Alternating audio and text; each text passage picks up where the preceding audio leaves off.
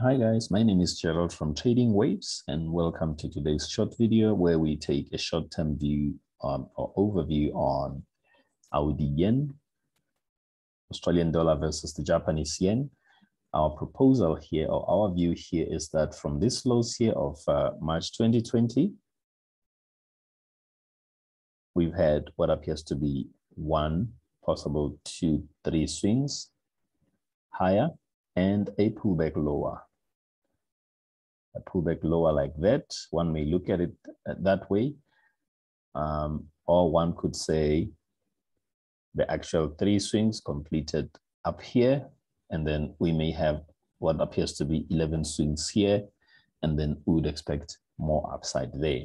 Okay, so one can also look at the possibility that if this is a 1, 2, 3 W, right? Actually completing here, let me just redraw that. 1, 2, 3 W and 11 swings for X. The question may be whether the X itself is completed or whether we're going to have something like this within X, 1, 2, 3 for a larger corrective structure in X before we can see a move higher in Y, if this is a WXY, right? Or whether this could be an A, excuse my mouse, an A, a B, and we're looking for a wave C higher. Okay, so those are the two possibilities of a larger corrective structure within the current price action or price band, or a move higher from these lows here, which we propose we may have had a wave 4 in the green degree there, right? The peak having been a wave 3, and then indeed in here having had a WXYXZ 11 swings within wave 4, right? So in Elliott wave terms, if we have 11 swings here in 4, that becomes the maximum number of swings that we can get in any single cycle, corrective cycle in this case, and we're expecting more upside from there. Especially because price has broken above this level here, we may see continuation higher. And in line with this view that we presented here, which is just one of the alternatives that I've just presented here, we are expecting more upside. We propose that this is wave 1 within wave 5 in the green degree, and that was wave 2 within wave 5 in the green degree, and then now we are within wave 3 in the green degree itself.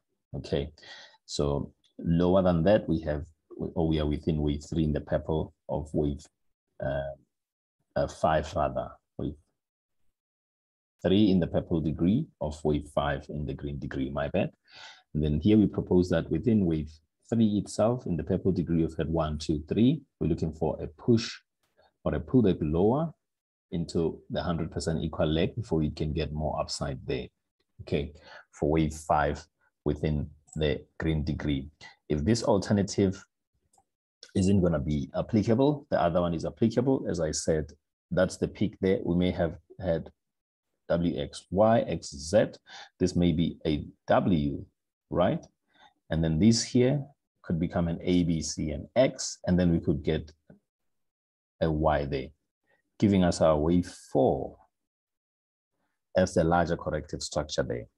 Okay, before we can get that move to the upside.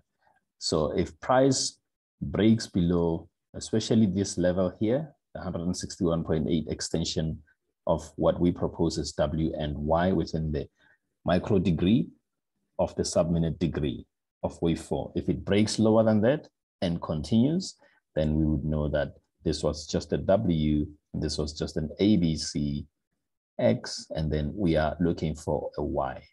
All right, so it would form more or less a regular-ish flat correction, and we would expect that this unfolds as a 1, 2, 3, 4, 5. Okay, if this is going to be a WX, a W, in this case, it will be an A, B, C, ABC, or 3, 3, 5. Flat correction before we can get that move to the upside there. Okay, so for now, in line with one of these views that we just presented here, we're expecting just a push, slight push to the downside into the blue box, or the equal leg area of W and Y of wave 4 in the sub-minute degree before we can get that move to the upside. Okay, that's our short-term overview on AUD Yen. I hope you enjoy watching this video. Cheers.